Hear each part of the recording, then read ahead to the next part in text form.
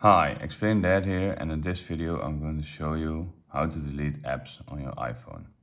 Make sure you stay to the end so you don't miss any of the important steps. Like the video and subscribe to the channel for more content. Let's begin. So the first thing we're going to do is search for an app that you want to delete. So for example, this app Reminders, what you can do is long press and then it will give a few options. So you can edit it from home screen or remove app. So for example, if you don't want it at your home screen, you can edit home screen.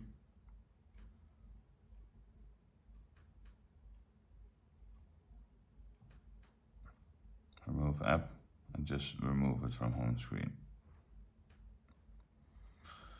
Now, if you want to find it, so it's not on your home screen anymore, but you can go to the side to app library and then you can find it here on the top. So it's easy to find. So if you want to delete an app completely, what you can do is like Candy Crush, you can see it here, but if you can't find it, you can just search for it. And you see it at the top here.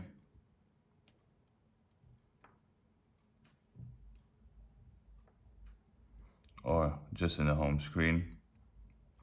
Also, what you can do is long press and then at the bottom tap remove app again and then delete the app completely.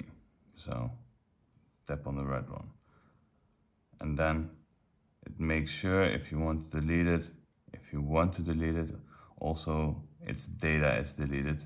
So be careful before you do this, but if you want to delete it completely, just press delete and then the app is completely gone. If you wanted to download it again, go to the App Store and you can download it again, but for now it's completely deleted from your iPhone. And this is how to delete apps.